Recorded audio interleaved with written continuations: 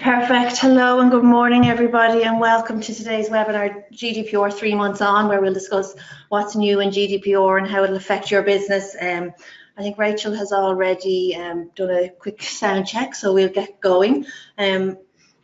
Hopefully you'll find it useful. I was talking to somebody earlier today, so they were still struggling with knowing how to spell GDPR. Hopefully you're not with where others, we have our guest speaker here today from the Data Protection Commissioner, and he's certainly telling us that there's an increase in workload there, so some people are ahead of it. But we'll get going anyway.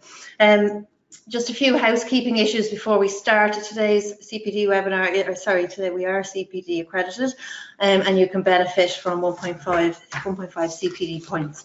And if you'd like a cert, please fill in the survey at the end of the webinar. At the end of the webinar, we will have a Q&A session, and please type in your questions as you think of them. If you've been on our webinars before, you'll know that the Q&A session, we always get a lot from it, and it's really informative section. As always, today's webinar is being recorded, and we will automatically send you a copy of the recording along with the slides in a follow-up email. And then finally, there will be a short survey when you close down from the webinar today, and we love to get your feedback and hear what you thought. So please, if you could take a minute to fill it out for us, we'd really appreciate that as well.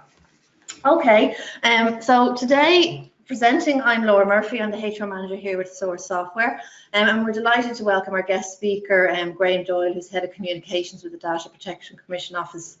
Graham was appointed with the Head of Communications in 2017, if I'm right, and Graham has a responsibility for the management of the DPC's communication strategies, which includes extensive national and international media engagement, attending and speaking at events domestically and abroad, and delivering a comprehensive internal communications program as well. So we're delighted to have Graham here, and thank you very much for coming out to us today, Graham. Also joining me is my colleague Jennie Hussey, who a lot of you will be familiar with. She's one of our most experienced staff on our phone support, and also Rachel Hines, who's from our marketing team, and she's been very modest and has left herself out of the photographs this morning. But we have a busy agenda this morning, as you can see here, so we really just need to get going, and hopefully we'll take maybe an hour or so with the webinar itself, and then we'll answer as many questions as we can, but hopefully we can get to as many. We'll probably cut off questions. We'll see how we get on time-wise later on. So I suppose without further ado, I'm going to pass you over now to Graham, and he's going to demystify the whole GDPR realm for you. Thank you very much. Over to you, Graham. Thanks, Laura, and good morning, everybody.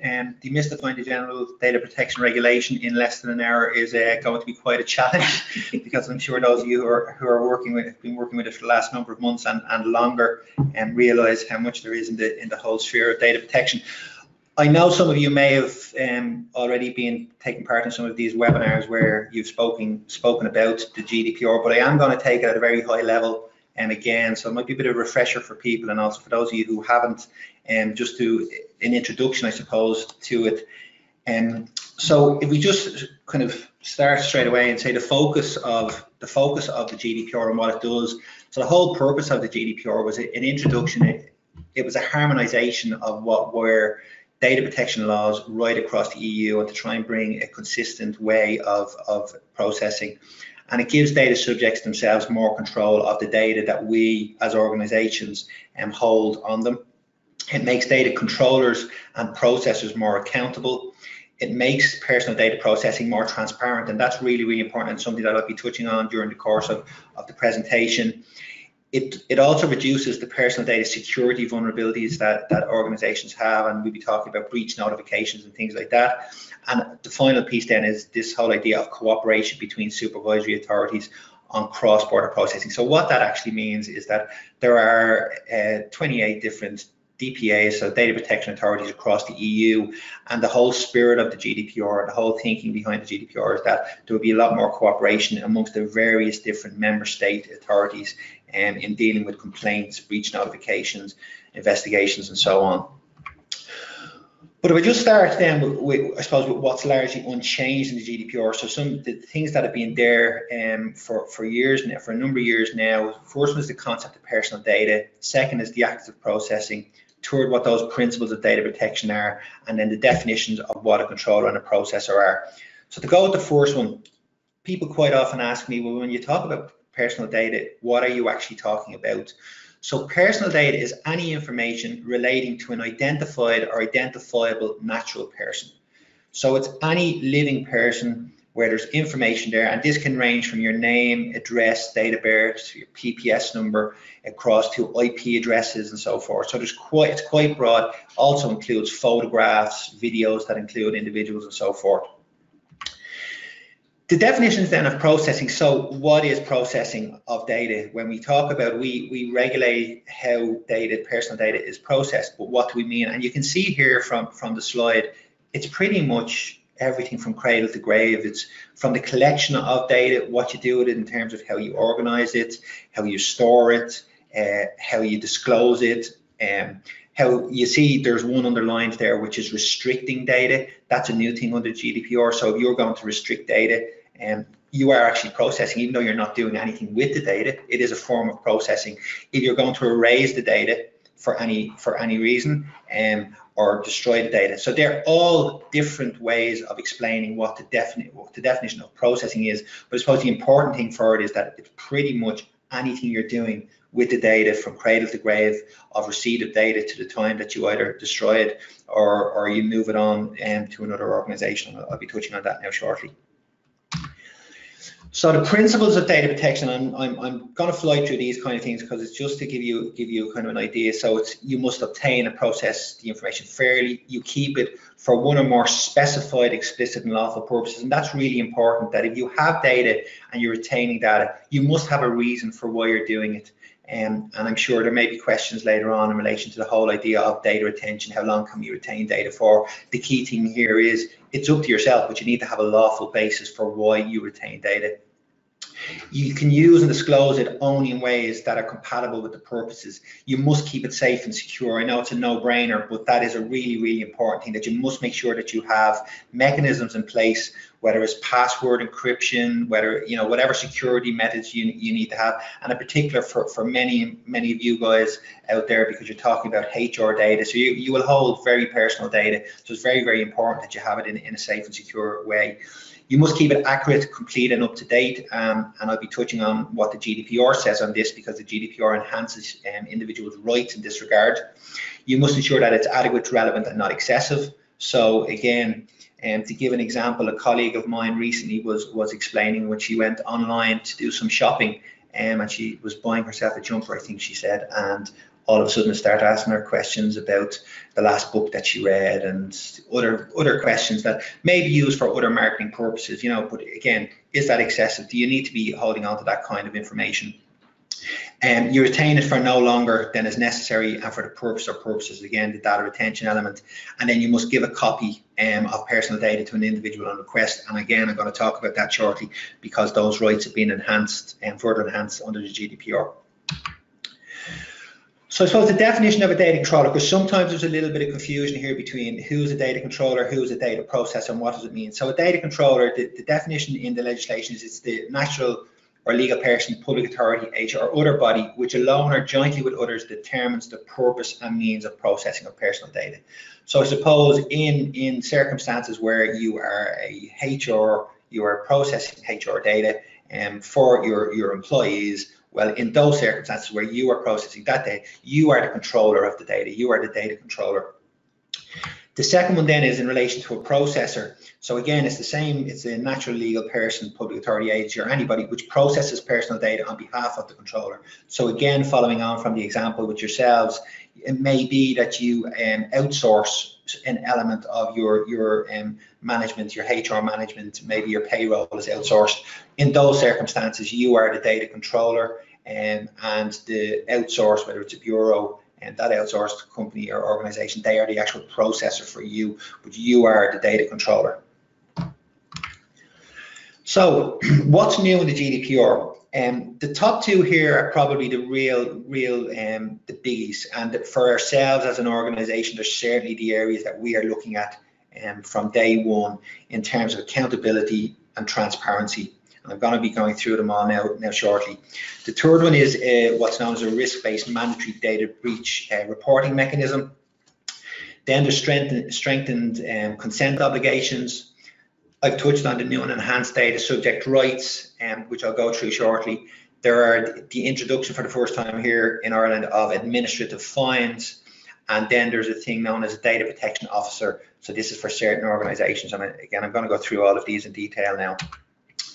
So the first is accountability. So again, I'm not going to spend too much time going through the actual legislation and what it's saying, albeit it's there for you to see. So it's a controller shall implement appropriate technical and organizational measures to ensure you're able to demonstrate that processing is performed in accordance with the GDPR, and also adherence to approved codes of conduct within various industries where standards will be set and codes of conduct will be approved. They may be used as an element by which to demonstrate that you're compliant with the obligations of the controller. So that's just I suppose the technical and the legal bit done. But I suppose the piece I think that's probably more beneficial is this. So to demonstrate practically how as an organization you can show accountability. So we would say maintaining up-to-date inventories of processing. So it's again, the articles that are referred to here are all articles that are in the GDPR.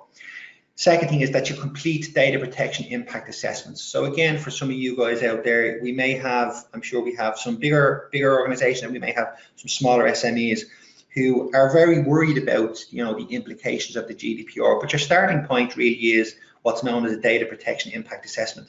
Do I have to do it? It's a risk-based approach to how you process data. It may be that you're a small organization out there who has very little personal data. So I would always say that your starting point as an organization is to know your data, know what data it is that you hold.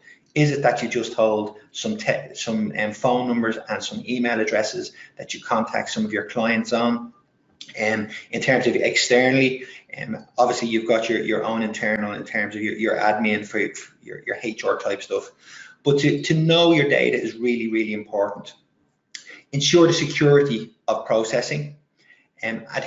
I've already gone through some of the principles, but these ideas of the principle of data protection by design and by default. So what we mean here is if you are going to be building any new systems, whether it's a new HR system or any kind of a system that you're building, at the outset, you need to be considering data protection by design. You need to ensure that you're putting mechanisms in place that ensures that you're safeguarding the rights of individuals out there. And you can come to us as an organization, the Data Protection Commission, and you can request a consultation with ourselves, or you can request advice from ourselves when you're doing these kind of things if you're not sure what way to begin. And then the final area of accountability is in the appointing and empowering of what we call data protection officers. I'm going to be touching on the data protection officer shortly, but in essence, any organization that's doing a large scale processing of personal data should have a DPO in place. Any of the public sector bodies and local authority bodies must have DPOs in place under the GDPR. I think this is important as well, bearing in mind some of, as I mentioned earlier on, some of the relationships that will be taking place amongst yourselves. So this whole accountability between a controller processor relationship. So if you are a data controller and you are outsourcing an element of, as I say, payroll, as example, to a processor. So good practice, the accountability states that you should be monitoring them on an ongoing basis in different ways. You can undertake, and I'm sure you probably do this anyway as part of best practice, but undertake external and internal audits, undertake inspections to make sure that everything is being done as it's set out.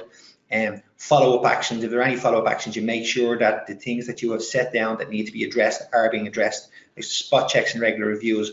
But really, really important is that if in a controller processor relationship is to ensure that contract is in place. And I know the guys here are probably going to touch on that later on in terms of some of the software that they have themselves and some of the contracts that template contracts for you to look at. But that's really, really important that you set out your contract. You set out in your contract exactly what that relationship is, that there's no ambiguity. It's very clear for people to know that this is our role. This is your role, and this is what's expected. And as I say, to monitor that contract is being adhered to. The next piece then on the GDPR is about this whole idea of transparency. And again, as I said a little while ago, this is really, really important area for ourselves. So it's where the controller shall take appropriate measures to provide any information relating to the processing to the data subject in a concise, transparent, intelligible, and easily accessible form using clear and plain language, in particular for any information addressed specifically to a child. So there's a couple of really, really important things in this. The first thing is that the onus is now on the controller to make sure that you're doing this, and it is something that is being looked at by ourselves, and it is going to be one of the areas of key interest for ourselves going forward.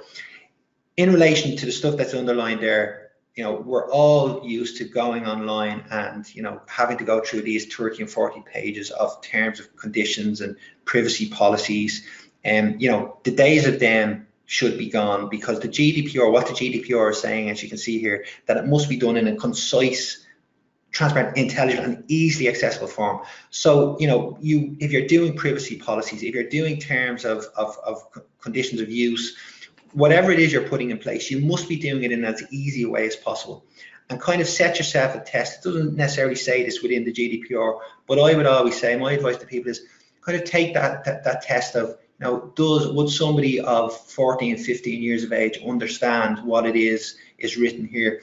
There was a very good example of one of the big multinational social media multinationals did a project there just before GDPR, where they actually took their a privacy policy that they had that ran over 20 pages, and they condensed it down into a 2-page document, and they got a focus group of children together to read both documents. Now, the children got more out of the 2-page document than they got out of the 25-page document. It's really, really important that you need to let people know what you're doing with their data, and you need to do it in a way that's very, very easy for them to read, to understand, and to take in. So the requirements, when we say what are the requirements, so when we say, you know, you need to be transparent, well, what do you need to be transparent about? So when you're obtaining your personal data from individuals under the GDPR, this is what you need to be clear on. You need to be clear of the identity of the controller, and if there's a data protection officer in place. You need to be very clear on what the purpose of the processing of that data is and what legal basis you're using. And there are a number of different legal bases. One of the most common ones is the basis of consent, but there are also other bases. For example, you can use it for a legitimate interest. You can use it if there's the performance of a contract and so forth. You also need to let them know who the recipients of the data is going to be. So if you are, as the controller, if you're going to be sharing data with somebody else, and again, it might be the outsourced, and maybe your outsourced processor, but you need to let them know that this arrangement is in place. As you can see, any data transfer arrangements, also your retention period. So you should, as an organization, have a retention policy in place. And again, you know, if you're a small SME out there, you know, don't be thinking to yourself, oh my God, this means so much work for us. You just need to put a little bit of thought into it and have it documented in some way, that this is how long I hold on to my data for, and this is my justifiable reason why we hold on to the data for this period of time. You need to let them know they have a right of access, that they have a right to access their information. You need to let them know that they have a right to withdraw consent at any time. So if you're processing data and you're using consent as a legal basis, well, individuals have got a right to withdraw that consent. They need to know they have a right to lodge a complaint with the supervisory authority, which is ourselves, the Data Protection Commission. And if there's any contractual or statutory basis, you need to let them know that. And then finally, if there is any automated decision making that's taking place, they need to know the details of that, and that needs to be set out in your, and again, I don't know, but maybe that may be something that would be of relevance in this HR payroll sphere. I'm not sure how much automated decision making there is, but again, these are just a list of the types of things that you need to let people know, and needs to be very, very clear at the outset when you're obtaining the personal data from them. So these are the types of things that we see in action that just kind of to show transparency. So again, privacy policies, I spoke about it earlier on. Avoid the ambivalent terms, make it as easy to understand as possible.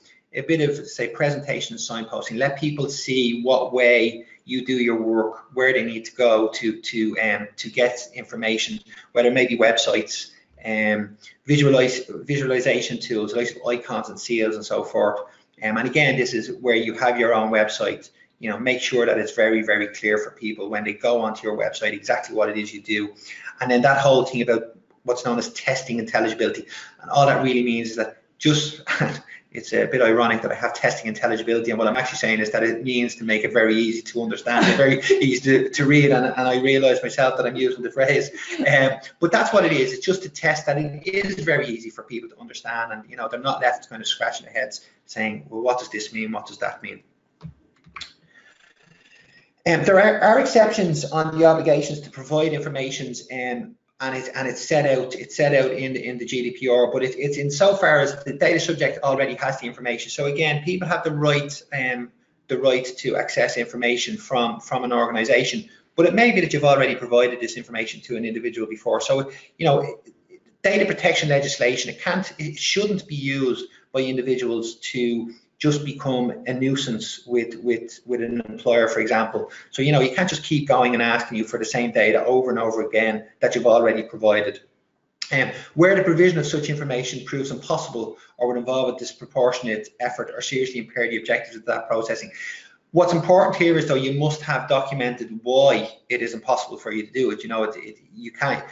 You as a controller, data controller, can't just say, actually, you know what, it's impossible or it would be disproportionate. You have to be able to document why that would be the case, and in particular if somebody was to come and make a complaint to ourselves and further down the line, or where obtaining a disclosure is expressly laid down by a union or member state law. So there may be areas such as under criminal justice legislation where, for you know, somebody might want to access information, but there is a reason why that information wouldn't be, it could have something to do with some sort of a criminal case, for example, that might be coming down the line. So they're the two biggies really. Accountability and transparency are the two big things that we take, and I hope I've kind of explained them somewhat there, and no doubt there will be some questions a little bit later on in relation to it. So moving on there to the next thing, which is this idea of a breach notification to a supervisory authority. So this is prior to the GDPR, which came in on the 25th of May, there was a kind of a code of conduct. So there was a voluntary practice whereby if there was a breach in an organization where for some reason they released information on, as a very recent example, of 5,000 employees, information was released to the public erroneously. In those circumstances, prior to the 25th of May, there was a voluntary code. It was kind of best practice that they would notify ourselves and put a few things in place. However, under the GDPR, it is now mandatory to notify ourselves, or whichever supervisory authority across the EU, but for any of you guys, to notify ourselves within 72 hours of you becoming aware of that breach. You don't have to notify us, however, if it's unlikely to result in a risk to the rights or freedoms of an individual. Now, one of the difficulties for you is that this test is done by you. You decide whether it's likely or unlikely to result in that. So that's just something you need to be aware of. I would say we're seeing a significant increase. The numbers of breach notifications to the office has trebled since the 25th of May. I'd say what you're probably seeing is a couple of things. Number one, because it's mandatory, we are now getting breach notifications that we may not have got in the past. However, we're probably also getting people who are kind of testing it themselves. They're not sure whether they should be sending it to us. They're struggling to maybe make this call as to whether it does meet this bar of being likely or unlikely to result in a risk. So they're sending it to us. I would say another thing that's very important here, and sorry, just if I finish off on risk there, as you can see, when we talk about risk, it's a risk to the likes of identity theft or anything that's likely to lead to a financial loss for a data subject. And that would be very, very important for you guys in the sphere you're working. But just bearing in mind breach notifications here, in circumstances where you are a data controller and you may have a data processor working for you. So again, going back to the example of where you may have a bureau who you outsource your HR to, it is very important that you have something in that contract that you've signed with them in relation to the notification, you being notified as the data controller of any breach that takes place. Because the legislation states that the breach notification is made to us by a data controller, not a processor. So therefore, it's important that where a processor has a breach of some sort that they become aware of, that you ensure that you have it in your contract that they must notify you, and then you have, as I say, 72 hours within 72 hours. It's without undue delay, but within 72 hours that you have to notify ourselves. And sorry, Graham, that's 72 hours. That's the clock starts ticking straight away. It Yeah. doesn't stop for the weekend. No.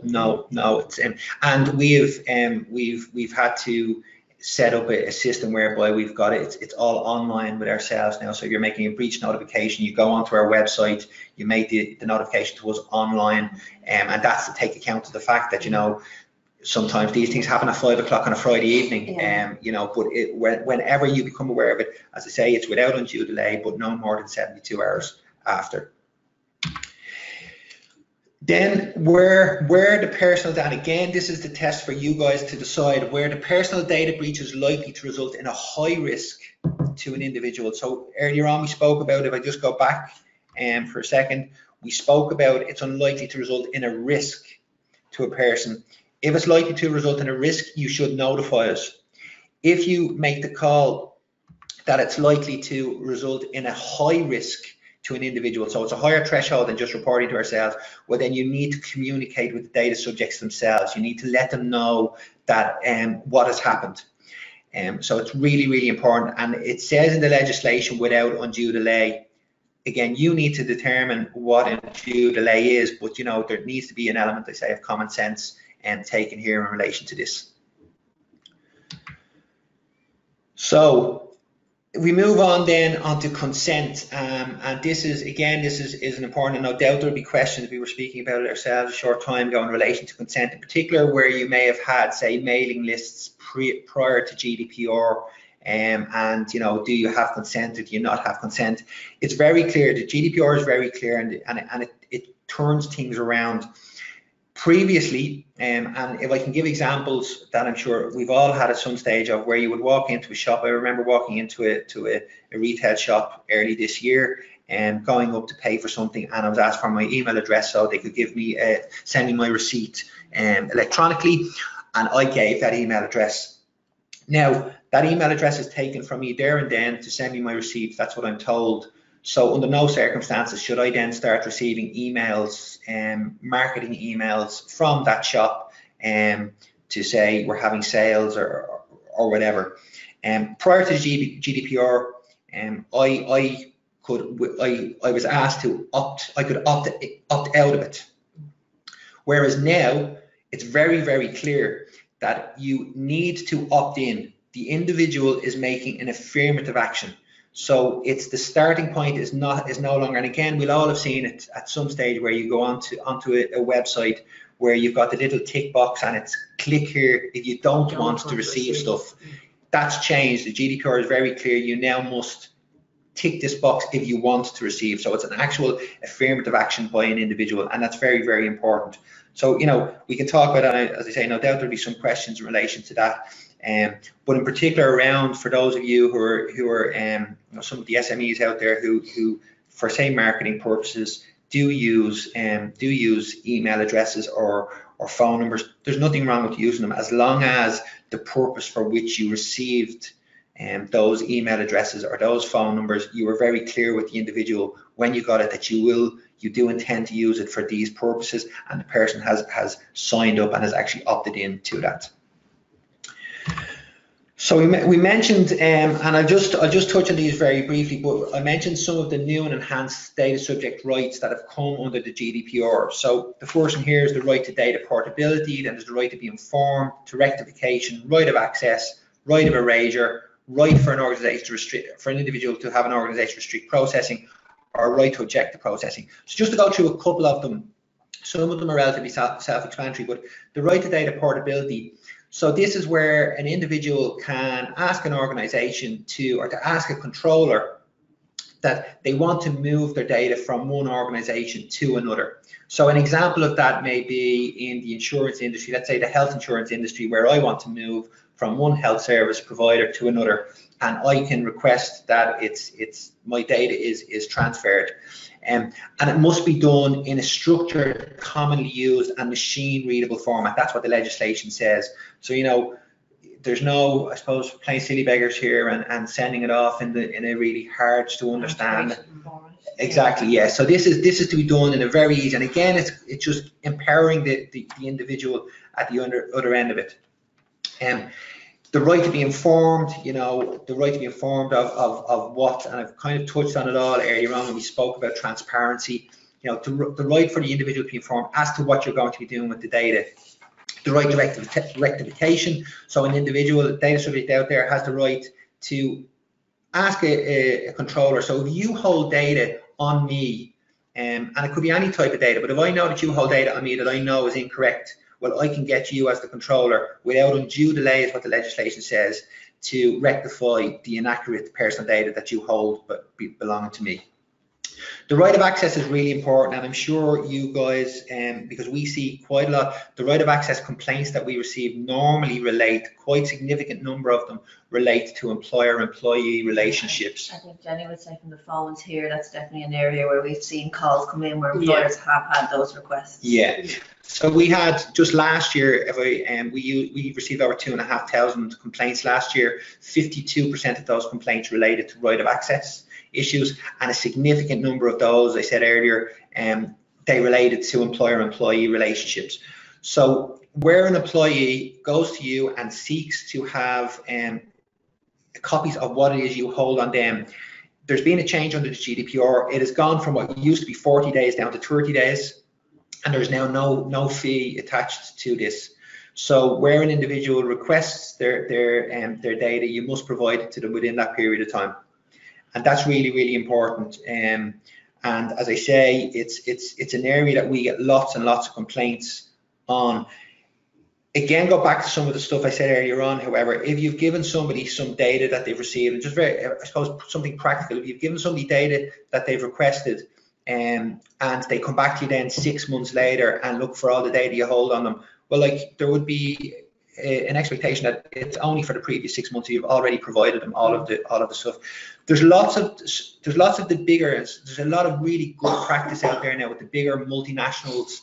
Like if I take Facebook as an example, they've now got a download tool themselves on their platform, whereby if you want to see what information Facebook hold on you, you can go in and use this tool that allows you yourself to download all of the information that they hold on you. So there's lots of ways that, depending on I suppose the need and the size of an organisation and the type of data that they hold. If I come in there, from some of the kind of from what we've learned, people we've talked to, again, if it's an employee request to access their data, and it might be an employee who's been with you for the last 20 years, so you have a mountain of information on them.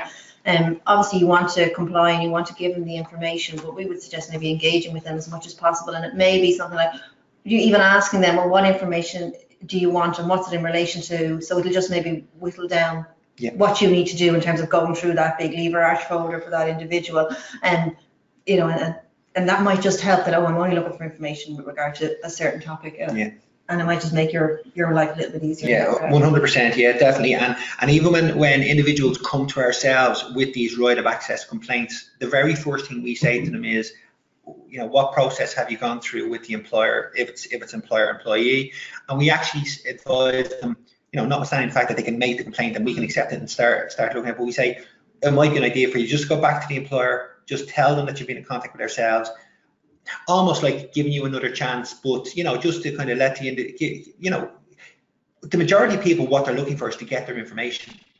And so, you know, they don't necessarily want a long drawn out process where they're coming to us and there's an investigation takes place and so forth. So it's go back to the employee or employer as an employee. And as Laura said, as the employer, there's absolutely nothing wrong with you actually asking the individual, is there a specific element of your information? Like, we do have 20 years of information from you.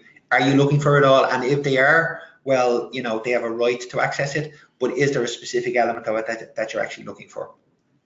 And moving on then to the next one is a right to erasure. So an individual has got a right, this is also known as the right to be forgotten, and people may be familiar, it gets a little bit of media attention, but a data subject does have the right to erase the personal data concerning them without any undue delay, provided that as an organisation, for you as the data controller, that information is, or that personal data is no longer necessary, the consent is withdrawn, the data subject objects, if it's been unlawfully processed for obvious reasons, you should not be doing that.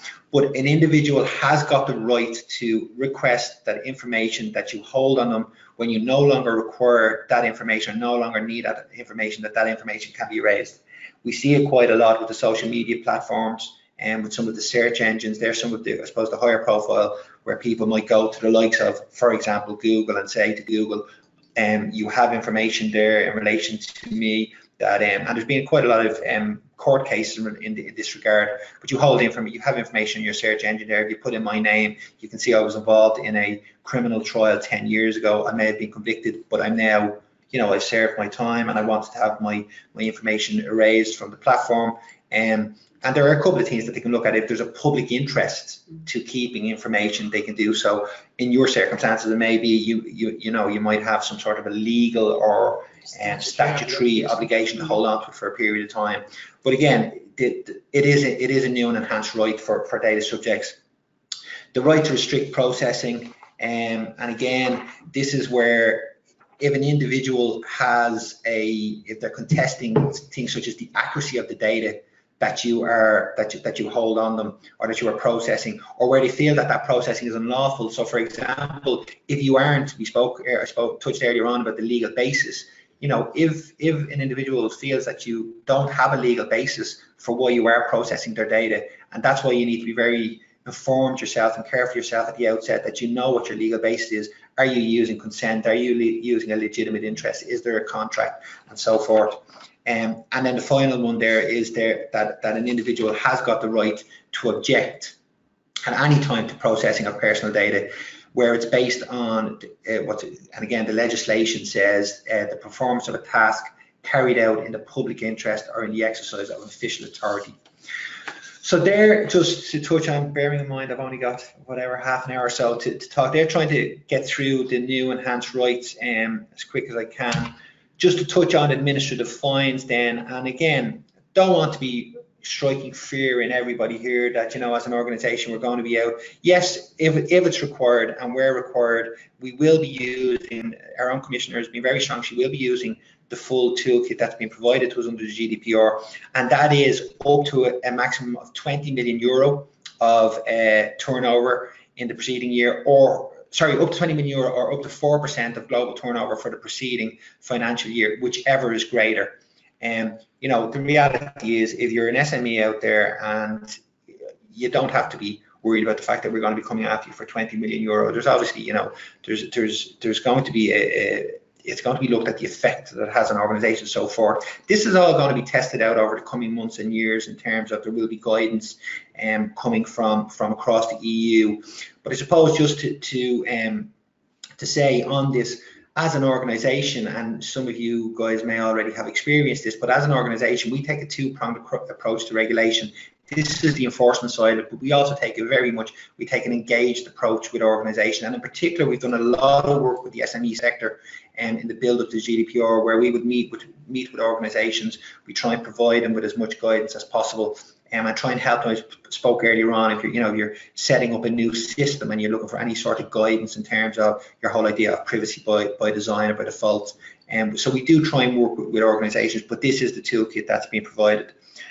And then the final one I have is just, and I touched on it earlier on, a data protection officer. So any public authority or body must have a data protection officer in place.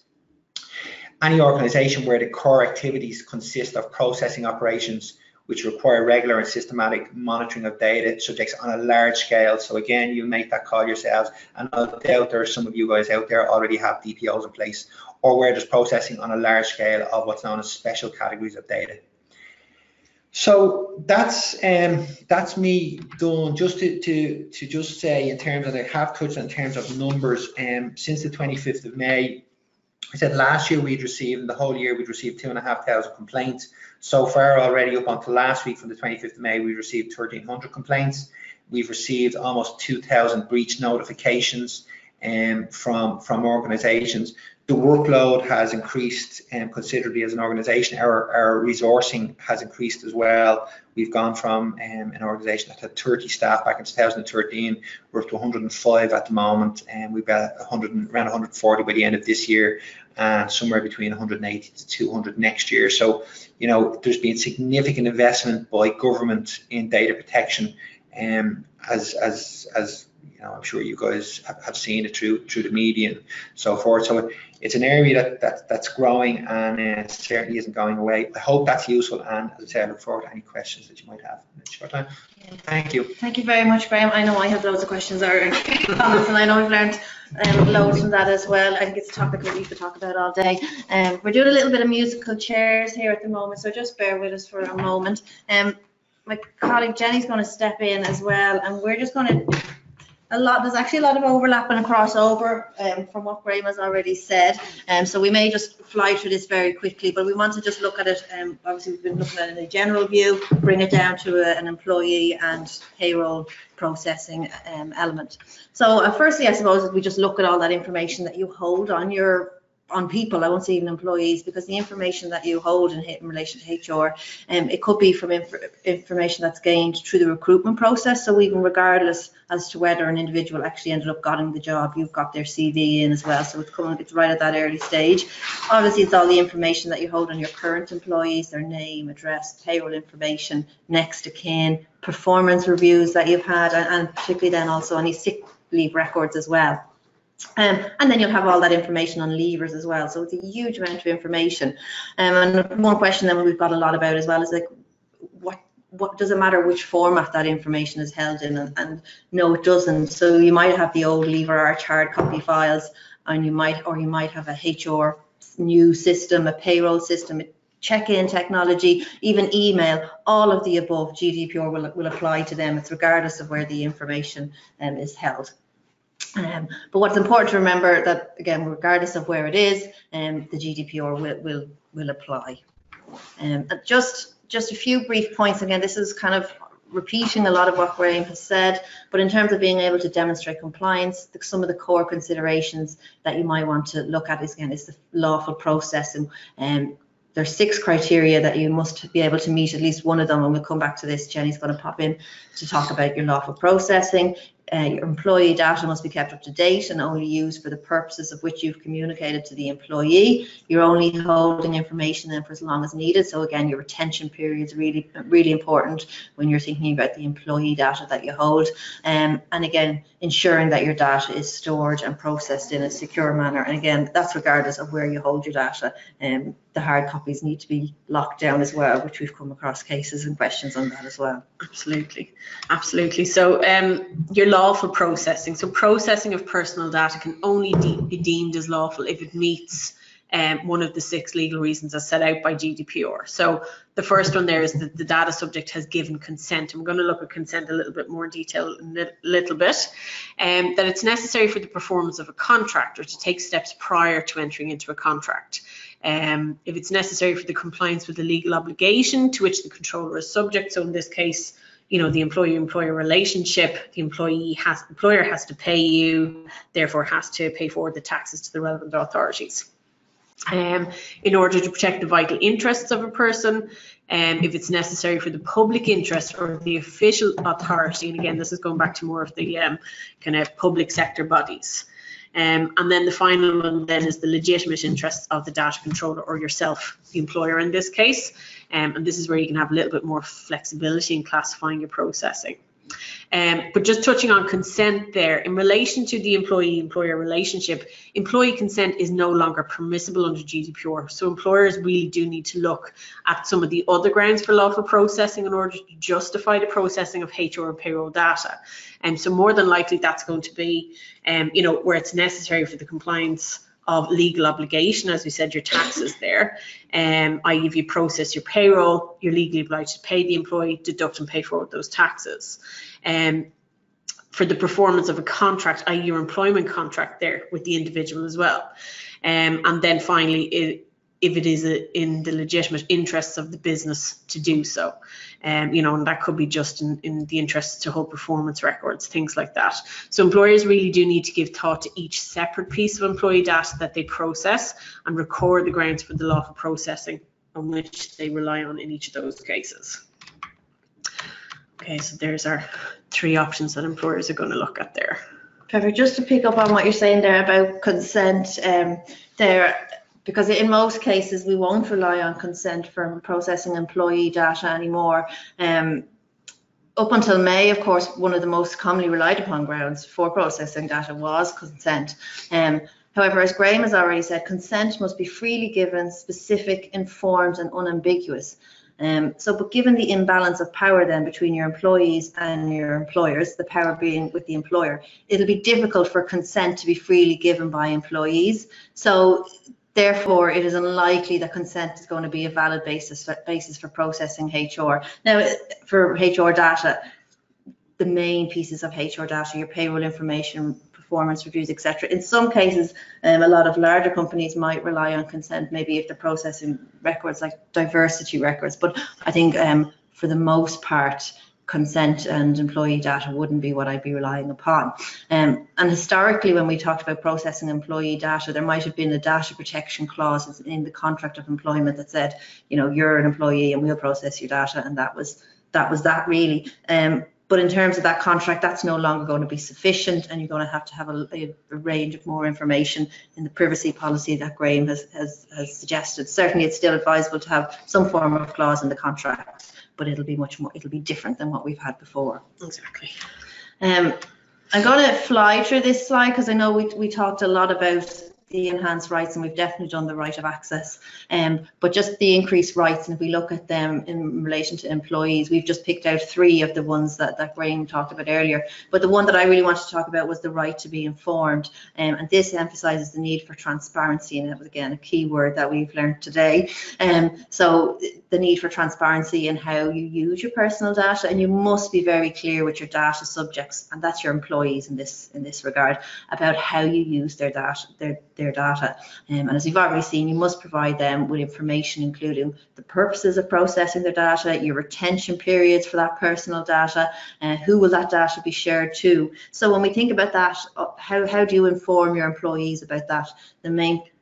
The key piece here would be an employee privacy policy, and I think for many companies, particularly the SMEs that we would do, I would know that this employee privacy policy might be a new thing in your company, but it's certainly worthwhile putting in place if you're to tick that box around transparency and how you process your employee data.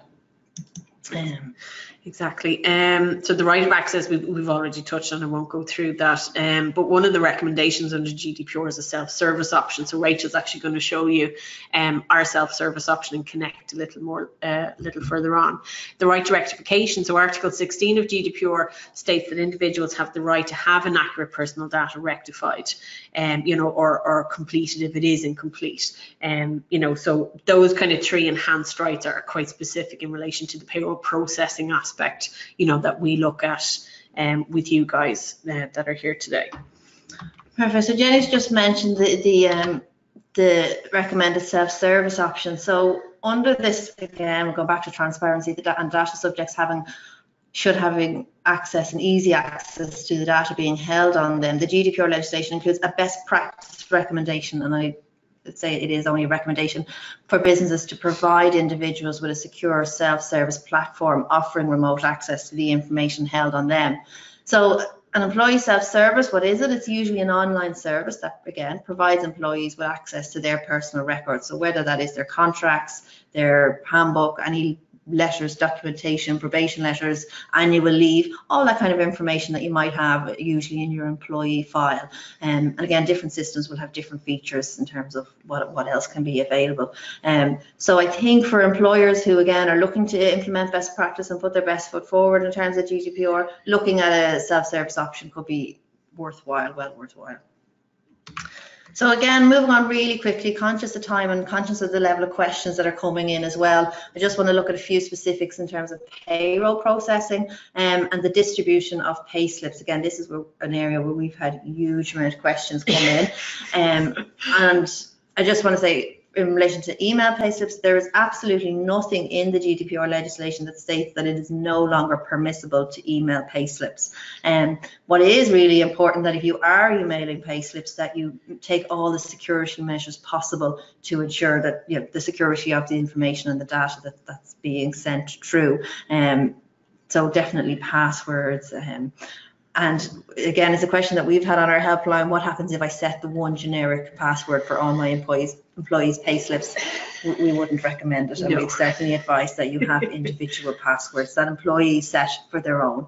And again, Jenny, I think the same applies on the postal side of payslips. Absolutely, yeah. There's nowhere in the GDPR legislation that states it's no longer permissible to post the payslips. What you need to be conscious of, as Laura's just said, is that all appropriate technical and organisational measures or security measures are in place to protect that. And that could be as simple as using a security envelope, marking confidential on the outside of it, or even, using registered post. Or as Laura's touched on there, the other option is to offer that secure self-service portal to send and store your payslips as well.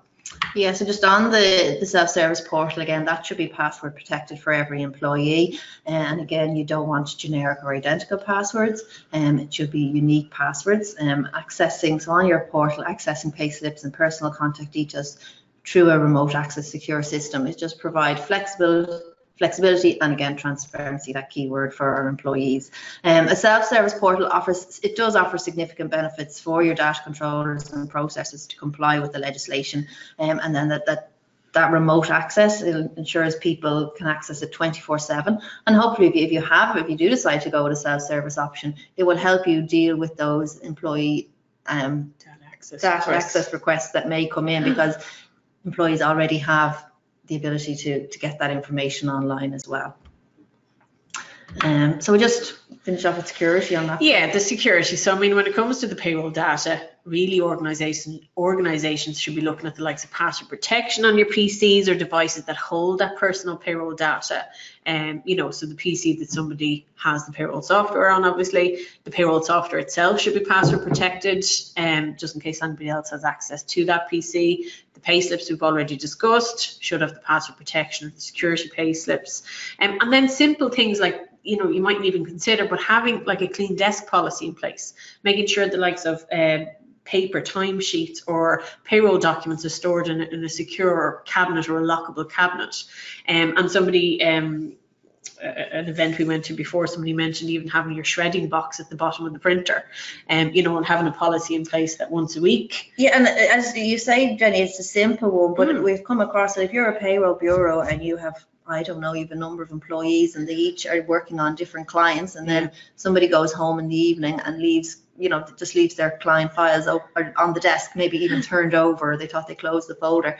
That's not really secure. You don't know who else is around the office when they've left.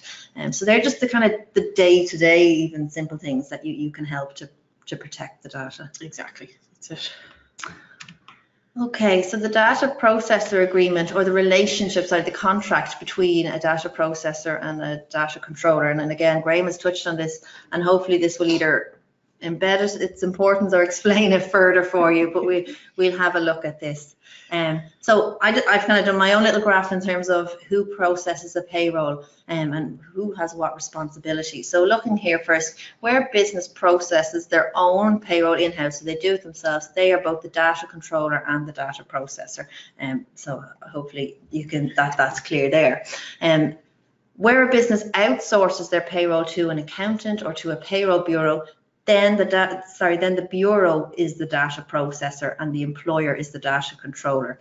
The payroll data processor can lawfully process the data on behalf of the client as long as there is a written contract in place, and that's really important. And we want to come back to this contract in more detail about what should be in it, and how to put it in place, I suppose. I think, Jenny, then you just wanted to just on the employees then. The final point on the employees is that in an outsourced relationship and in a payroll situation where that is outsourced, we get a lot of questions as to whether the payroll bureau needs written consent from their clients' employees. But the answer is no. What is important is that the employee should be clearly informed that the payroll is being processed externally and it is outsourced. But in terms of the processor, the payroll bureau, they don't need to receive information or approval from the employee. It's in that situation, it's the employer's obligation to inform the employees. Yeah. I'm getting a nod from Graham. So I think I'm okay. Graham, if you wanted to jump in at any point. So just the data process. So this is the contract, and it's really important. So the contract is important so that both parties understand their responsibilities and their liabilities. Now, controllers, so the employer in most cases here, are liable for their compliance with GDPR, and they must only appoint processors who can provide sufficient guarantees that the requirements of the GDPR will be met and that the rights of the data subjects protected. And again, that's kind of gone back on one of Graham's slides as well. So the onus is on the employer, the data controller, to ensure that the correct contract is in place. However, although the onus is on the data controllers to ensure that, again, the contract is in place, our advice to a lot of our payroll bureaus is that, you know, when it comes to GDPR, you may see yourself being an educator or informing your clients about this. So if your client hasn't come to you regarding a DPA or the contract, we would kind of advise even maybe taking the initiative and contacting them about it as well. And as again, and then just a change or a new change under the GDPR. Previously, a lot of the responsibility just lay with the controller. Now with GDPR, the data processor does have some direct responsibilities as well, and they can too be subject to the fines and other sanctions that apply. Exactly. So you're probably all confused now. What does this contract look like, or what it is now? And we know a lot of payroll bureaus that we deal with, or our customers who have payroll bureaus. You might have a contract already in place, or you might call it a term of service, an EULA, an engagement letter. They'll all still apply. But under GDPR, what must be included in your terms of service has increased, and there's now more specific information that you need to include, again, around the responsibilities, the security, the important point that Graham mentioned earlier about what happens if there's a breach, are you notified? So there's certain, there's more information that needs to be in those contracts. Now, what we've been saying to customers or to people that we speak to certainly, if you have a contract in place, you might not want to reissue the whole new contract, and you could issue an addendum to any existing contract, and we would call this the data processor agreement or data processor addendum to that. To assist our customers in Thesaurus software, we've created a template data processor agreement. We've written it coming from a payroll bureau relationship, so it will be written with regards to the type of information that a payroll bureau and that relationship would need, and that's available on our website. I think we're going to send a link after the webinar to that as well. Okay, so just going through it again quickly, just how Thesaurus software can help.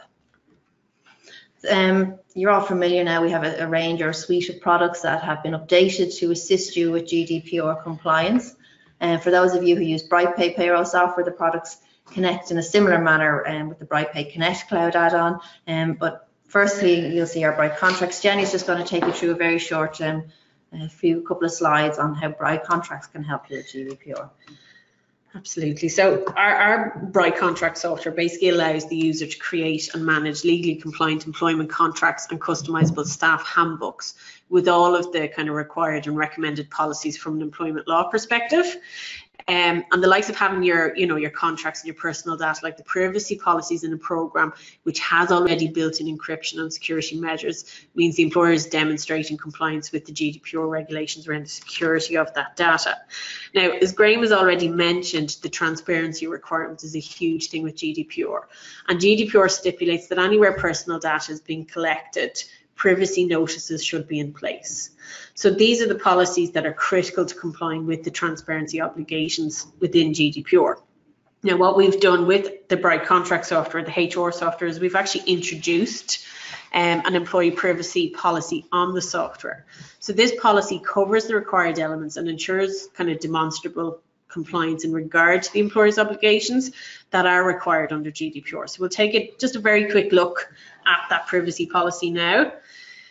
So one of the main principles is that your data should be processed lawfully, fairly, and in a transparent manner. These three elements generally overlap, and all three must be satisfied in order to demonstrate that compliance. And employers, as we've just seen, as both data controllers and processors, must be able to show how they comply with the new data protection principles and be clear and open with their employees about what data they process and the data subject rights. So the Bright Contract software includes a new employee privacy policy feature. So employers can actually facilitate that main GDPR principle of lawful, fair and transparent processing of the employee information. And it's very simple. Literally all the employee needs to do is select 2 compulsory sections relating to whether or not any automated decision making occurs in relation to the data. And that could be down to like some kind of recruitment system in relation to selecting possible job applicants.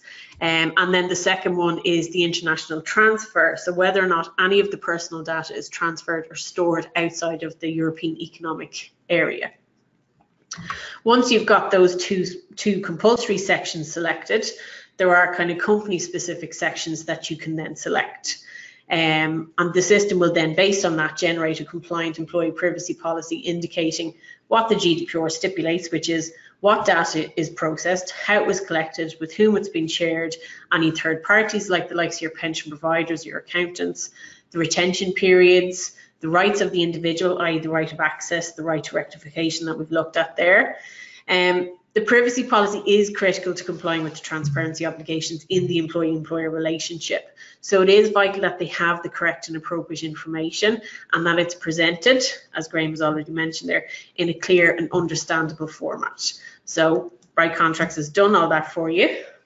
And basically with the, selecting those few items, the system will generate that employee privacy policy for you, enabling the employer to tick off another box regarding that GDPR compliance.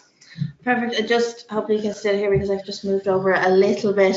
Obviously, the privacy policy is really important in informing your employees about how their data is used and what you do with it.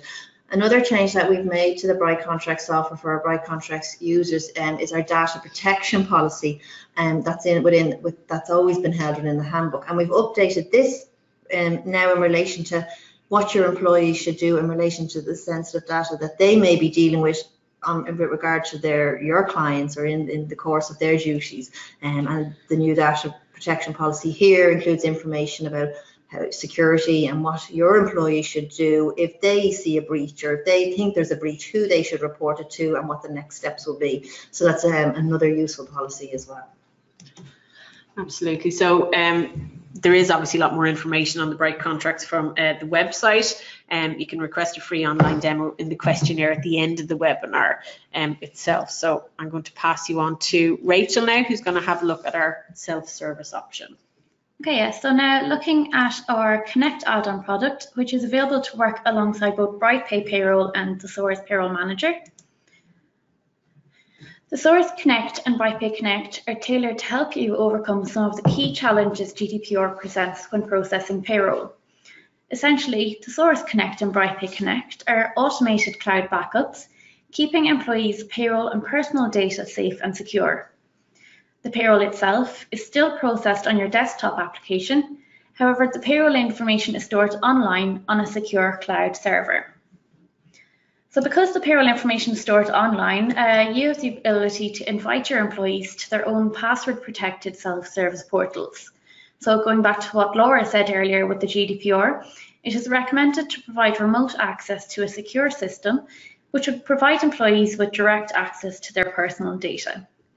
With Connect, both employers and employees can log in 24/7 on any device, including PCs, Macs, tablets, and smartphones. So next is Secure Document Exchange. The self-service portal facilitates the secure transfer of payroll documents between employers and their employees. Rather than sending confidential documents through emails, employers can provide these to employees in a secure environment. Or, if you are a payroll bureau, you can also invite your clients to their own employer dashboard, where your payroll client can run their own payroll reports and view payroll information for each of their employees. And this allows the payroll bureau to automatically and securely send sensitive documents to their client without the need to attach them to an email. With the employee self-service portal, employees can update their own personal information, making sure details are accurate and up to date. This feature also helps with the right to rectification of personal data held, which is an employee right under the GDPR. Users can be set up so that they only have access to the information needed to complete their duties, ensuring privacy by default. So here you may have a manager who should have permission to approve leave requests, but who has no reason to have access to the payroll information. Last but not least then, Connect acts as an all-in-one central location to store all things employee related, including payroll, HR and other employment related documents. Having individual employee documents visible to the employee promotes transparency across their people function. So just to have a very quick look at Connect then, here we have the employer dashboard, and this is what BrightPay Connect and Thesaurus Connect look like for employers processing their own payroll in-house, and it is also what it looks like for both the payroll bureau and their clients. The employer can access payslips and payroll documents for each of their employees. They can view and run their own payroll reports.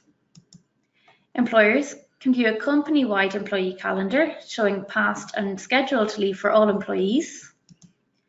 Within the Revenue tab, employers can view amounts due to HMRC to revenue and a full breakdown of the P30. Employers can also upload HR documents and confidential employee information, such as their contract of employment or their privacy policy. Moving on now to the individual employee, and as mentioned earlier, employees can log in remotely to a self-service portal as recommended by the GDPR. So employees can log in on any internet browser, or there is also a smartphone app where employees can log in and get notifications directly to their smartphone device. The employee can view and download current payslips, or they can see historic payslips and payroll documents, such as their P60.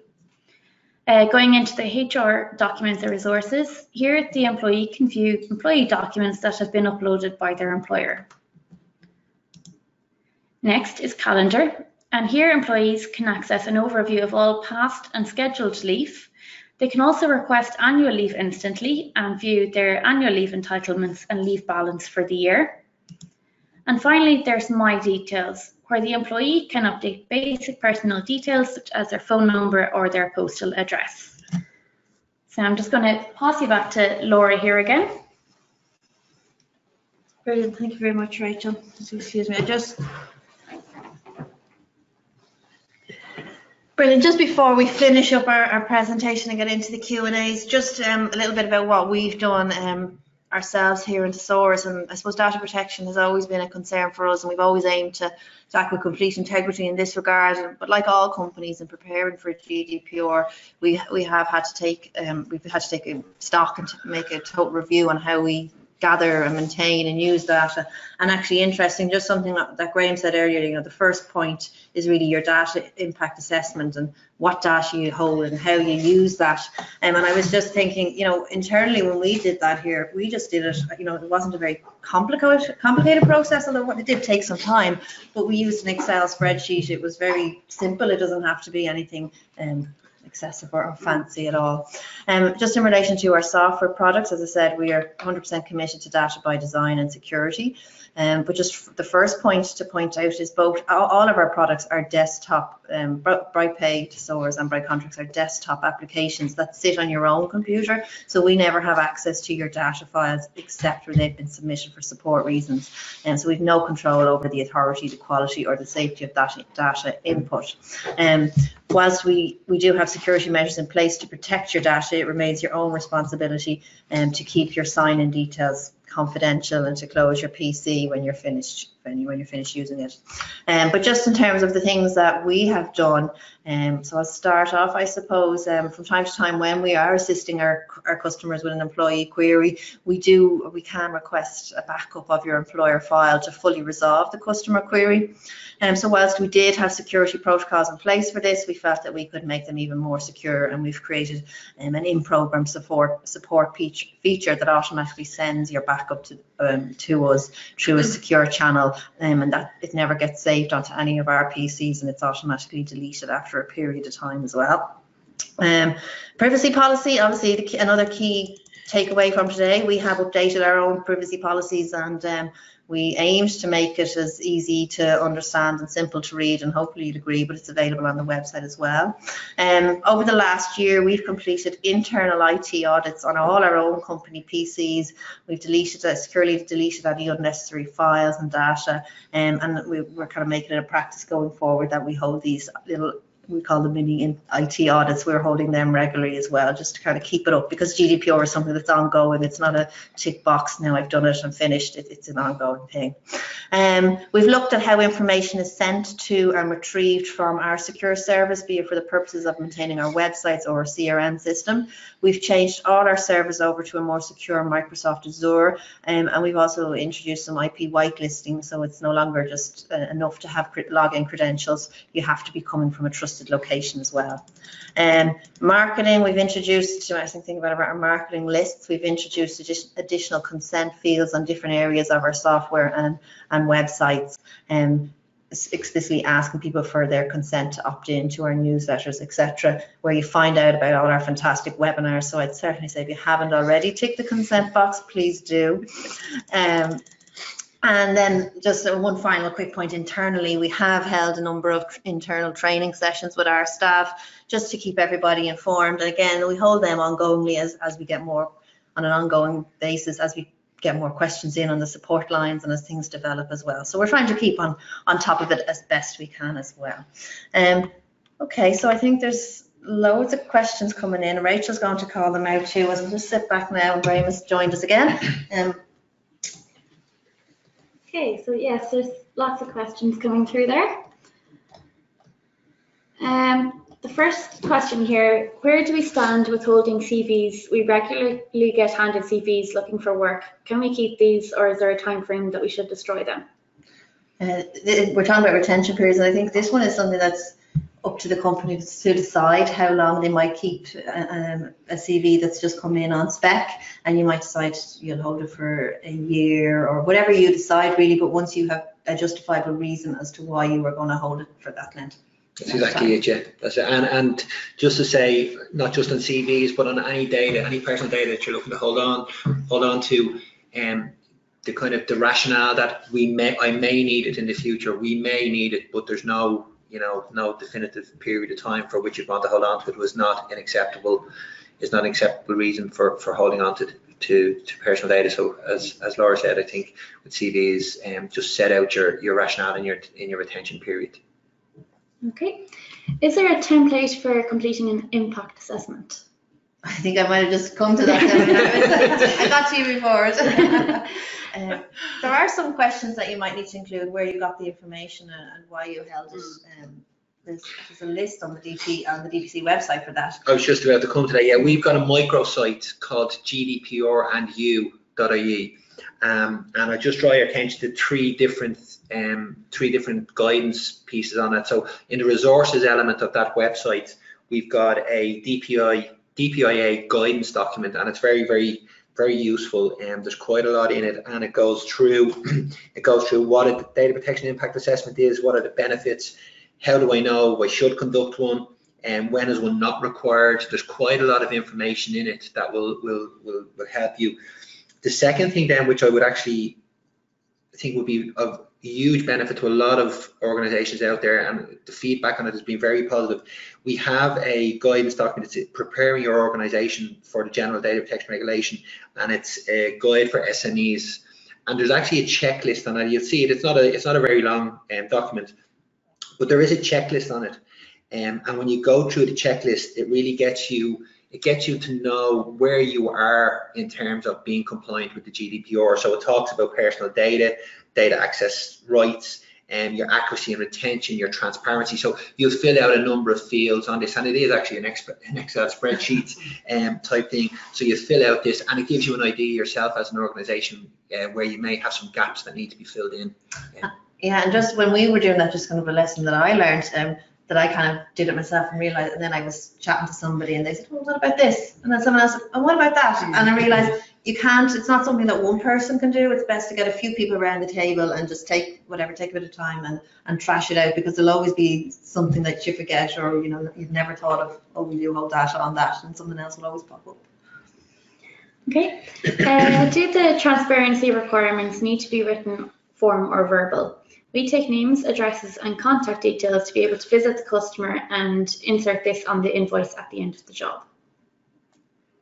Can you repeat that again, please? Due to the transparency requirement, do they need to be in written form or verbal? They take names, addresses and contact details to be able to visit the customer and then insert it on the invoice at the end of the job.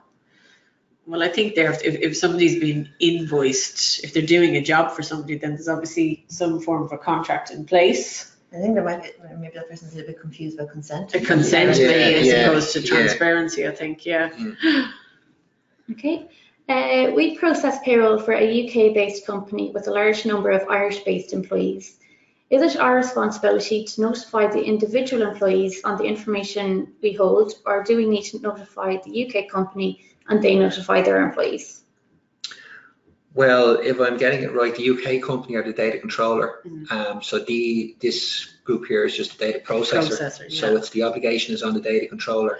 And I suppose from the processor here in Ireland's perspective, the important thing for them is to make sure they have their contract in place with the controller and they've set out exactly what their role is, what the controller's role is, and so forth.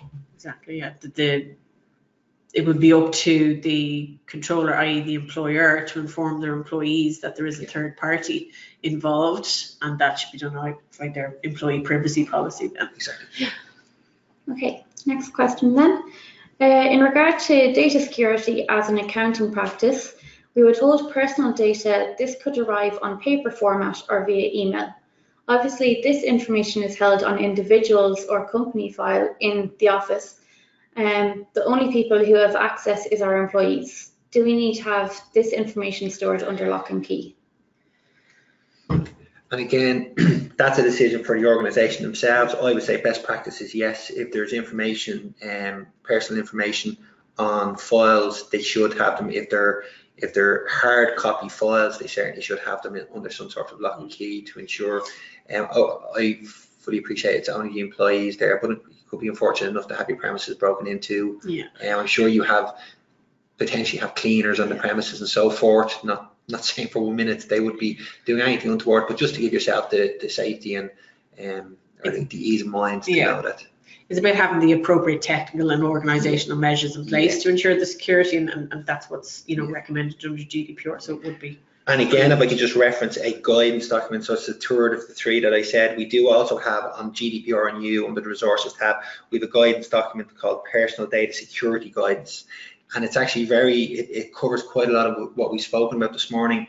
It talks about you knowing your data. It talks about determining the appropriate level of ICT security that you need for different things.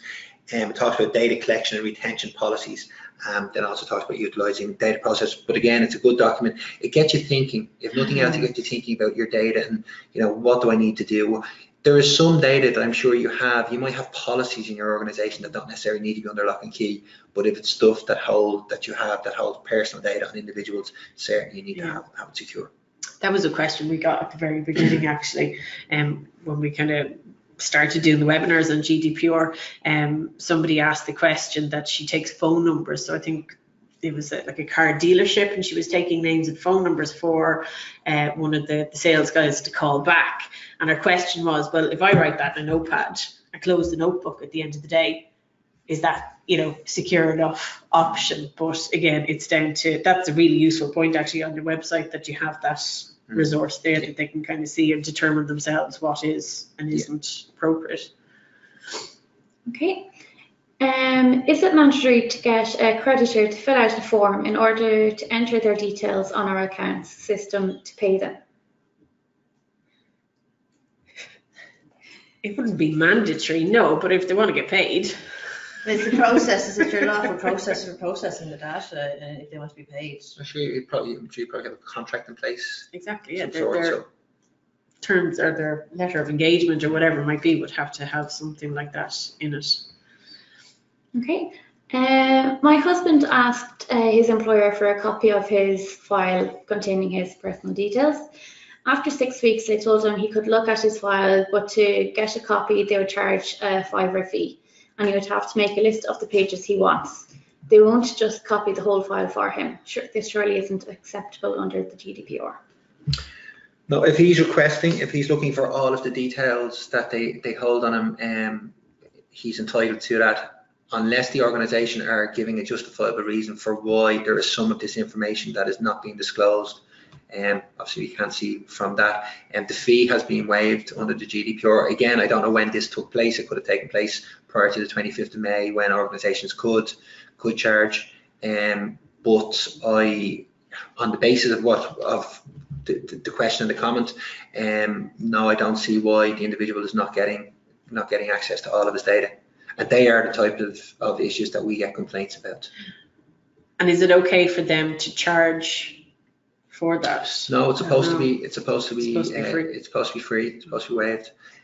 I think there is an exemption. There is an exemption if it causes. Yeah, if there's depending on pressure if it's a massive amount of resource that has to go in, and again, not knowing the ins and outs of this one, but there can be a small nominal fee applied. But again, going back to why they are only willing to release some of the data and not at all, they should certainly be informing the individual as to why that's the case, and if the individual is not satisfied, they can come to ourselves. For me, even looking at that from a HR point of view, it just highlights the need. If you're in HR, if you're looking after employee files, don't be holding on to information that you don't need. Just keep it to the minimum, because then when you do get those requests, you're where do you start? If there's a document that's 10 years old, do you really need it? So I'd be looking to pare back my employee files.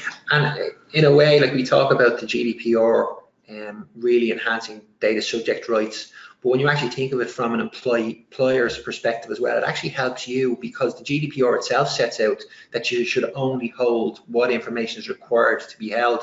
So in itself, by including that and having that as something that you must do, it is also helping, because as Laura says, if you get the likes of these access requests, the less information you hold on people, the less cumbersome it is for you to actually be able to adhere to the request. Okay.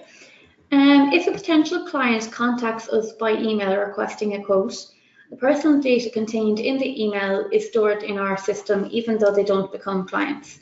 Do you still need to request consent to keep their data? Personally, I want to say here, GDPR isn't meant to stop people doing business, and it's still really important that we can work and do our business. Some companies have retention policies on emails. I've heard that, where all emails are deleted after a period.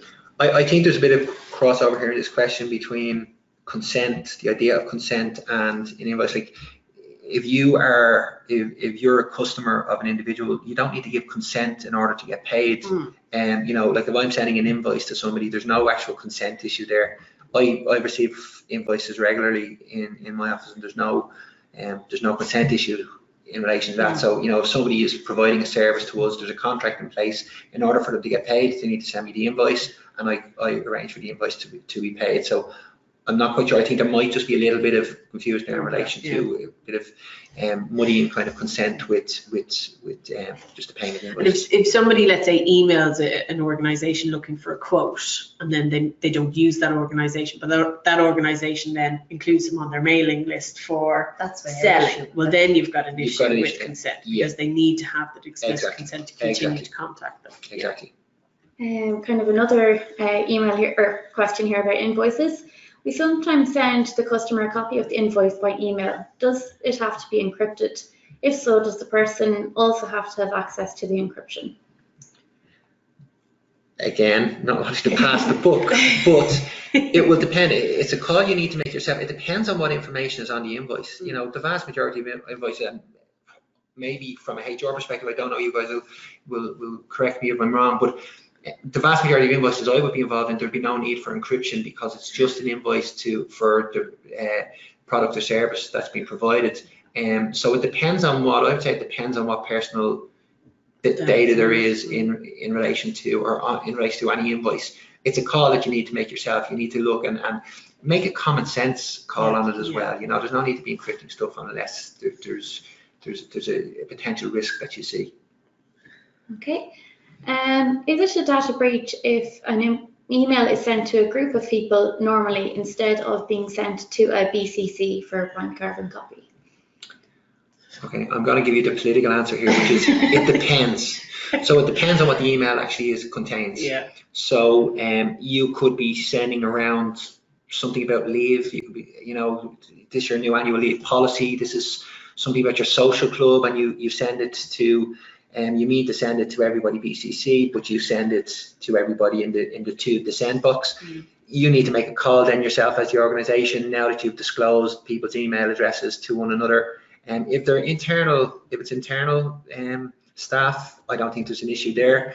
But you need to make that call yourself. I think where there's more of an issue is where you may have give an example of something pretty recent whereby, again, erroneously, an organisation, instead of BCCing to a number of people, they put it sent it to everybody, and it had a lot of personal details contained within the email.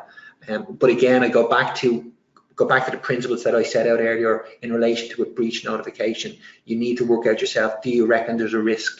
There's a risk to an individual posed by erroneously sending it in the manner in which it was done, and that call is on the organisation themselves. Okay. Can you please expand on what the privacy policy should look like for employees? So acting as a payroll or HR, are we expected to give each individual employee a privacy policy? Well, I think you're expected, whether you call it a privacy policy or not, you're expected to provide the data subjects, the employees, with details about how you process their information, how you store it, who it is shared with. So certainly, again, it depends on what way you call it, how you call it, you have to provide them with that information. As Jenny has said earlier, Bright Contracts provides, I use the word template loosely because it's very dependent on your own organisation and decisions you've made, but it provides you with a tool to create your employee privacy policy. It means you don't have to go and reissue contracts of employment or, change the kind of. Well, I generally wouldn't be putting this in your contract No. of employment. I'd always putting your employee privacy policy As a separate. handbook or as a separate. Yeah. Okay. We have a large number of employees, and do we really have to print the payslips and find the employee and hand deliver it to them? They don't have any email addresses. Not sure if that's a GDPR question or a payroll question. They need it under payroll law, or they need it. Jenny, you'll know this one. Yeah. They need a payslip, so however you provide it with them. Exactly. Yeah, you're legally obliged to provide them with a statement of their earnings at the end of each pay period. So, if they don't have emails, then yeah, your hard copy is the only option. But obviously, emails would be a lot more secure. Or possibly yourself, Or the self-service portal, yeah. portal. Yeah. But I'm thinking if they don't have emails, Yeah, then they they're don't have that. Our employees provided their email passwords, which may be their actual email password. Is this something I could check with the employees? Sorry. I'm guessing the payslip or the passwords for the payslips is the same password as the email login password. To the portal, to the Connect. I think this was asked earlier when I'm not sure. Okay. Yeah, We might move on. Yeah, I'm not sure about that one. We have, this is kind of one for Jenny really. I've tried to send a list of employees but got no response from revenue that the file was received. Did we do something wrong? So this is in relation to PAYE modernisation. PMod, it's called PMod now, apparently. So yeah, it's probably best if you want to contact our support team, you can either call them by phone or email and they'll get back to you. Okay, if I'm using the Bright Contracts Bureau for my clients, am I the processor? So to clarify, I need my clients to do up a contract. Yes, you are the processor, and yes, you should have a contract in place or and a DPA or some details of the processing. Again, you could use the template that we have on the Thesaurus website and adjust it in relation to the Bright Contracts relationship. Okay. I use BrightPay on behalf of my employer. Will there be an additional charge to link up with BrightPay Connect? So yeah, BrightPay Connect costs an additional €59 per employer per year. So if you are a payroll bureau offering Connect to a number of clients, we do also have bulk discounts for that. So that's an additional price on top of the payroll software. What period of time is legal to hold data belonging to a previous employee? Again, it depends. It's part of your data retention policy, and you need to, and we've mentioned a few times now, you need to have a justifiable reason for why you're doing so. Depending on what area, what line of work you're in, there may be reasons why. I'm not sure what you were saying within Being your own, is it 6 years? When we talk about payroll Payroll. records, we read 6 years. Different employment records will have their own legal guidance, and so you'll primarily be kind of guided by the legal rules there as well. Statutory obligations. To hold information, and then you again further information that you might hold on employees, reviews or disciplinary records. Again, you may decide. You'll have to decide yourself as to how long you want to hold them for, and have a justifiable reason. There is no one size that fits all on these kind of questions, and to be perfectly honest with you, it's one of the areas where I think for organisations, although sometimes you feel it's a real hassle, but it's where the GDPR has become really, really beneficial, because it's actually getting organisations thinking about these questions now. And you can, if you haven't thought about it before now, you can actually put a bit of thought in, you can have it written down, you can have your policy, you can be transparent with everybody so everybody knows exactly what you do and how you do it. So it's actually a very, very important question. The answer to say is there's no one size fits all. You're going to have to go off and do your own bit of research and try and work out what the right answer is for you, but at least then going forward, and your employees know.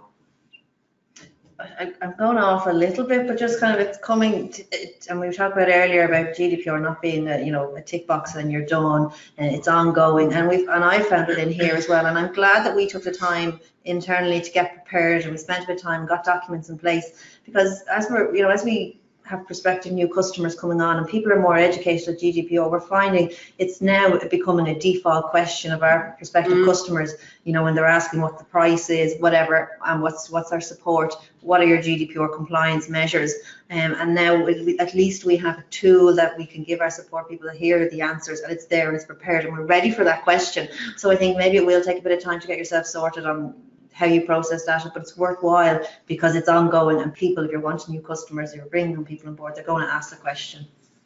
Sorry, that was my rant. Sorry.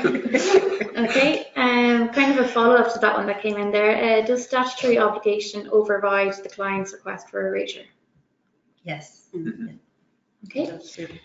We have emergency contact details for each of our employees. Is it okay for each manager to hold their employees' emergency numbers, as HR might not always be available?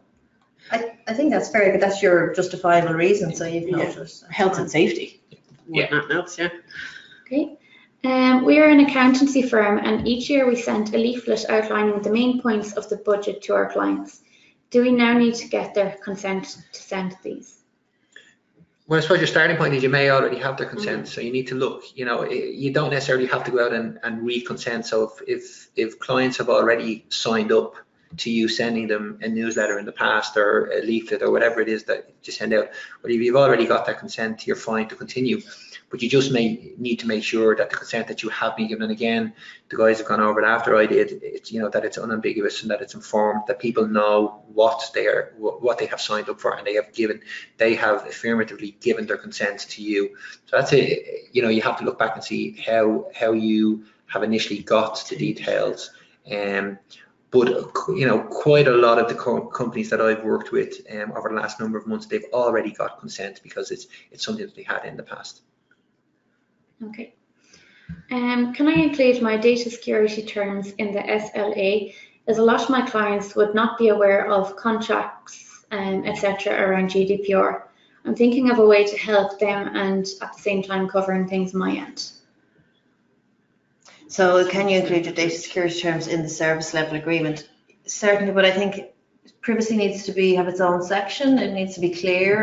Am I right in thinking that? Yeah. So it needs to, at least if it's within the SLA, in some way be defined or highlighted that this is the GDPR section of it, if you like, or the data protection section of it. It's great to hear this question. From our perspective, it's great to hear this type of question and this kind of attitude towards this issue being taken, because it's showing straight away there's transparency and accountability working, that here's an individual who wants to be more transparent, and it's just finding the right way to do it. But by all means, yes, the more information that you can provide, as far as we would be concerned, the better. And it's just finding the right methods to do that. Yes.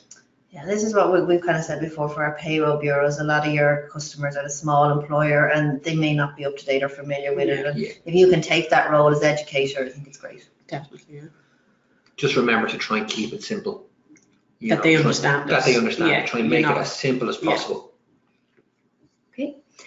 If my company collects contact details of individuals we deal with, such as employers or customers, is that considered to be personal data? After all, an individual can be identified from their email address and company names. Yeah. Okay. Our pension returns are sent by email. Should this be encrypted? This area of encryption for me, the GDPR doesn't state anywhere that it must be encrypted. It's all security measures that you think are reasonable and you know, Appropriate. and appropriate. So it's again, it's an internal call, I would say. Again, if you want to go back to, for organisations, and I'm not plugging our website, by the way, I don't get anything extra for getting extra hits on it, but the personal data security guidance is actually, there's very good areas. As I said earlier on, there's the piece about determining the appropriate level of ICT security, and it might be a good guide for people to try and find out what they think themselves they should be doing. Okay. If you send an invoice by email to the wrong email address, is this a data breach? The information would be name, address, and contact details, as well as the details of the service undertaken. Potentially, but again, I go back to what I said earlier.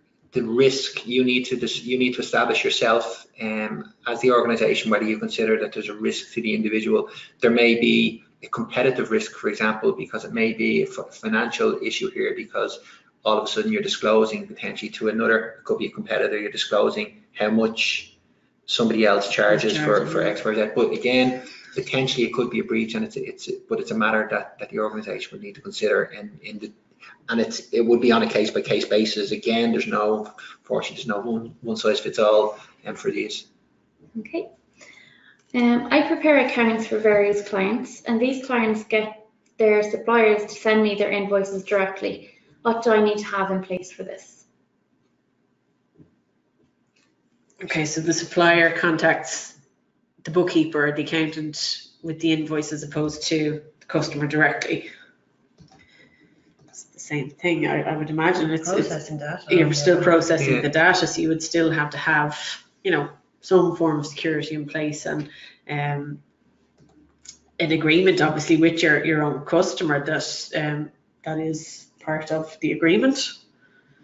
Not really sure I understand that one correctly. Can you just read that one out again, please? Yeah. I prepare accounts for various clients, and these clients get their suppliers to send me their invoices directly. What do I need to have in place for this? I'm actually trying to think of a practical example of how this works. So, yeah, it is. It's just back to it's the same issue. It's just the security. You just need to assess yourself what level of security you want to put in place for it.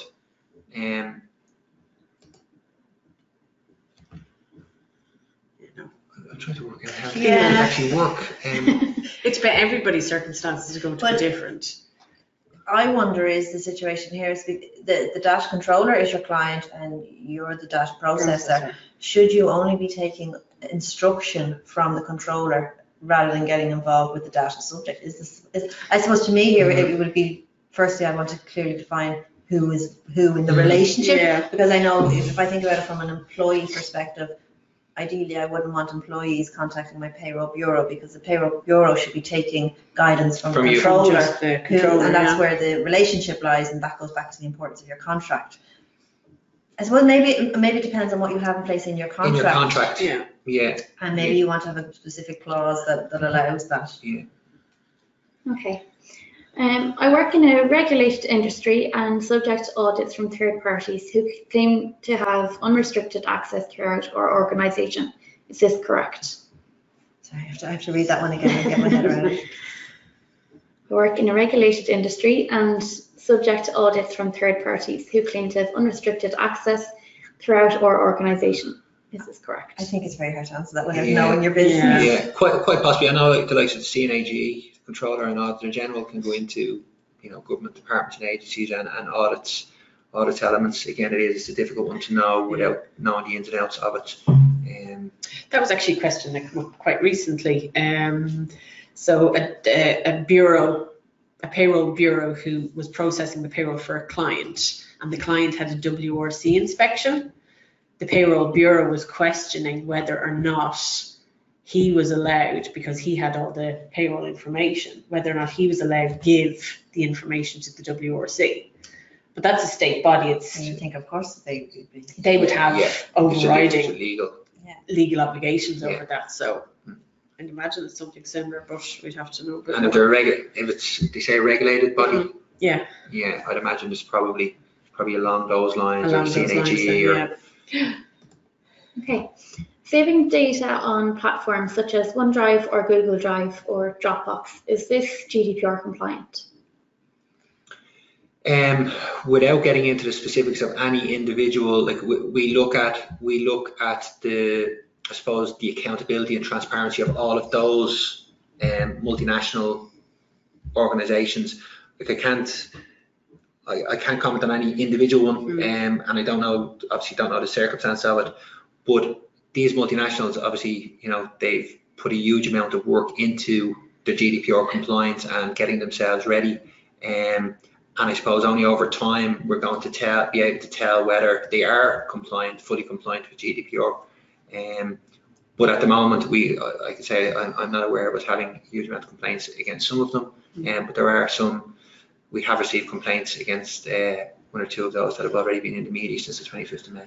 Can I just put my tuppence worth in, and you might disagree, so we would like to know your feedback. My kind of thought on this is, so far as if you're using one of these large providers, and I'll say Google Drive for the minute, they're essentially processing your data, so they're your data processor. Now, if my payroll bureau is the accountant next door, it's easy for me to go to them with a DPA and ask them to sign it. It's more unrealistic that Google are going to sign a DPA for you. So in that regard then, in order to show as a data controller, as an employer, to show that I've taken all steps reasonable and I'm trying my best under GDPR, if you're able to show that you went online and downloaded Google's privacy policy and you've taken steps to the best of your ability to confirm that they're secure. So that's all you can Absolutely. You can show that should you have an inspection or should something Absolutely. happen. So protect yourself as best you can. Yeah, and if you do have any concerns, that you highlight the concerns yourself in some shape or form.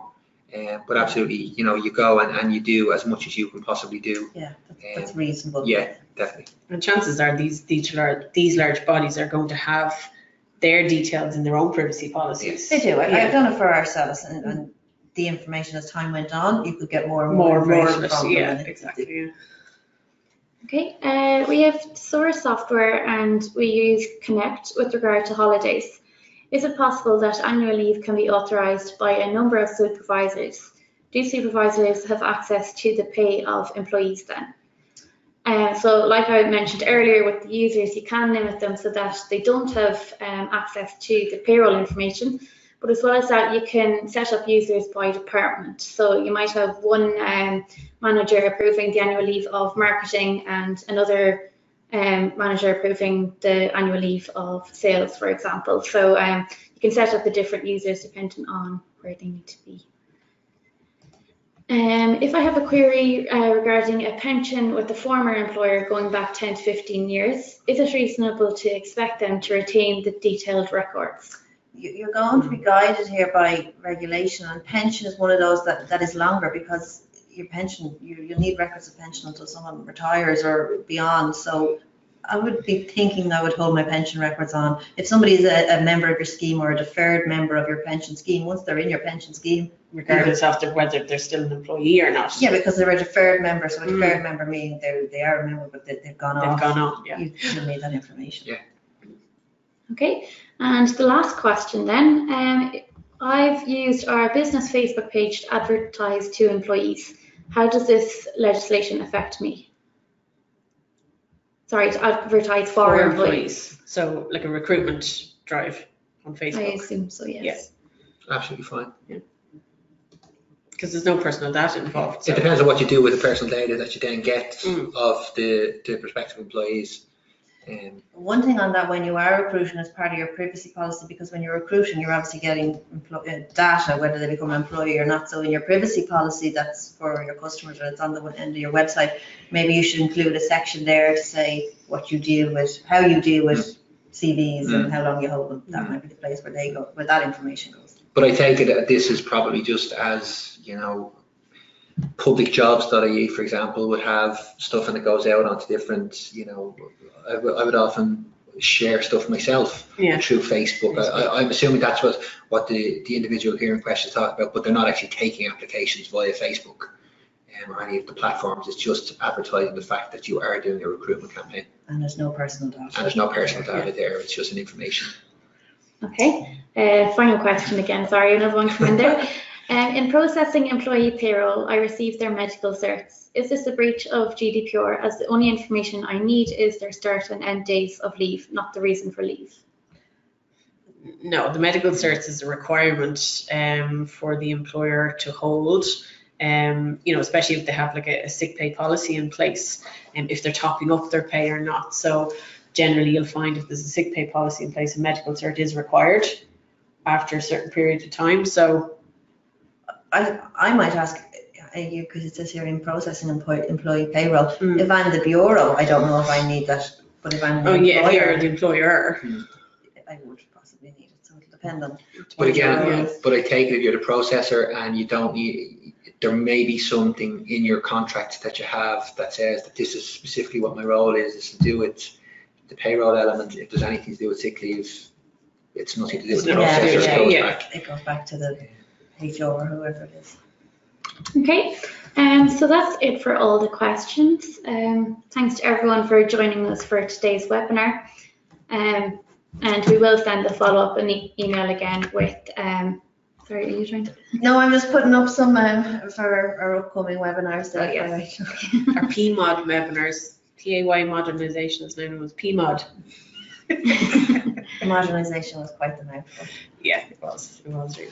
Okay, so you'll see on the screen here are our next few webinars. They're scheduled for November, and they both look at the upcoming PMOD changes, which take effect for employers this January. So both webinars are CPD accredited, free for everyone to attend, and they will feature a guest speaker from the Revenue Commissioners. So that's it for today. Perfect. Yes, thank you very much, everybody. I hope you enjoyed it. I hope you found it informative. Thank you so much to Graham for coming out and joining with us. We found it useful. We're going to pull the ear off. Lots of questions. Perfect. So, and just a quick reminder, you'll get the questionnaire when you log out, and we love hearing your feedback. So please do. It would be great if you could fill it in. And thank you very much, and we'll talk to you all soon. Great. Bye. Thank you.